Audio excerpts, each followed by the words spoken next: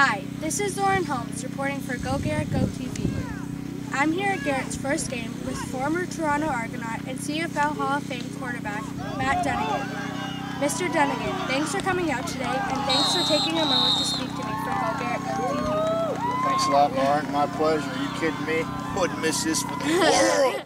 So what do you think about GARRETT GO? First of all, football teaches a lot of things, right? It teaches about getting knocked down and getting back up, the importance of teamwork, the importance of helping out your teammates, doing your job, a lot of life lessons, and GARRETT GO, I think, exemplifies that. And I think that that's why I'm here, is because the adversity that Garrett has gone through in his life and your family as well,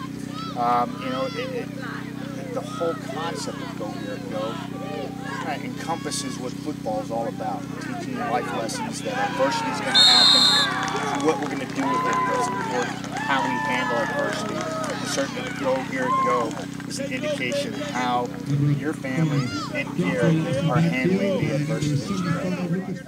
Now, did you play organized football at Garrett's age when you were growing up in the U.S.?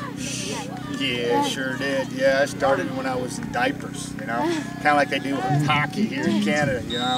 As soon as you could walk, you had a football and you're playing organized, they put helmet pads on and away you went. And so, yeah, I was doing that, loving every minute of it. What advice would you give to young players from the two teams here today? Fly around, have some fun. Don't wait for it to happen, make it happen.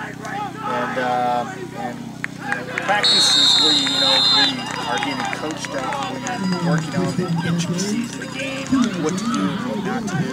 During a football game, just going out there playing and having fun. And I would suggest to everybody out here, and that's what we did tell them before both teams, told the Express and the Cowboys, go out there, have fun, fly around, and make things happen.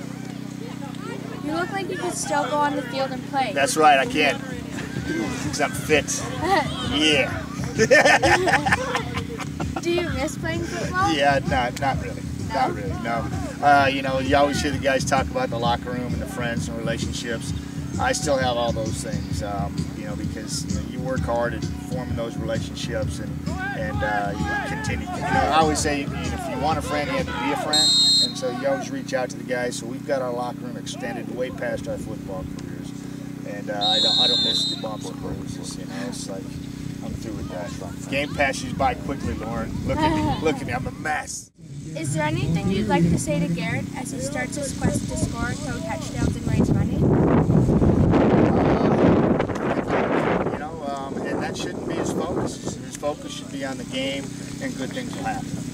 So if he just concentrates on doing what the coaches ask him to do and being a good quarterback and taking care of the football, good things will happen for him. And of course, I think it's important, to stay on the football field because nothing's going to happen on the sideline. So you got to stay injury-free, and I think that's extremely important. Just to have fun, play the game. That's great. Thanks very much for coming out today and talking to me. Yeah, Lauren Holmes, yeah, right there, baby.